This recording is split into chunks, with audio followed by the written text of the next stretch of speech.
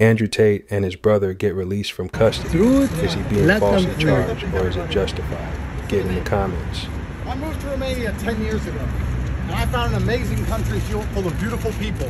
And I told the whole world about Romania. If you mention the name Romania anywhere in the world, they'll say, Andrew Tate lives there, Andrew Tate lives there. I've done nothing but promote this country. I've done nothing but say fantastic things about Romania endlessly.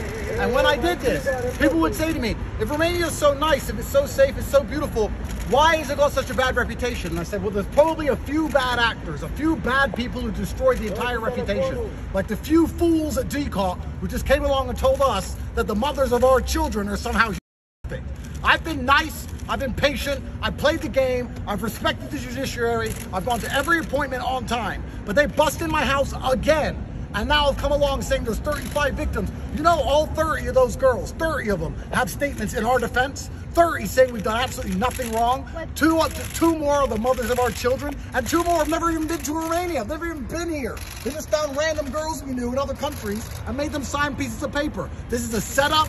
It's absolutely disgusting. Fair play to that judge who saw through the bullshit and let us free. Okay. And also, one more thing. The media is complicit. All of you are. When they first threw us in jail, when they first put us in there, you're all running around saying none of you said, where's the evidence? Where's the proof? Where's the pictures? Where's the videos? None. 3 years later, they do the same bullshit.